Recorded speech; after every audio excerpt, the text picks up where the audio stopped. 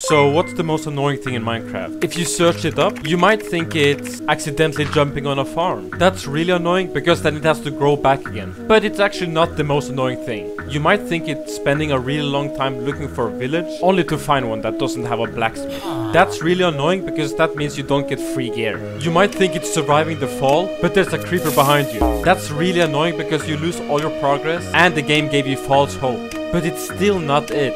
It's also not when you got one of each wool in your first day of your new Minecraft world. So you can't make a bed. To me, the most annoying thing is when I join a new Minecraft server and I find out I joined a weird group.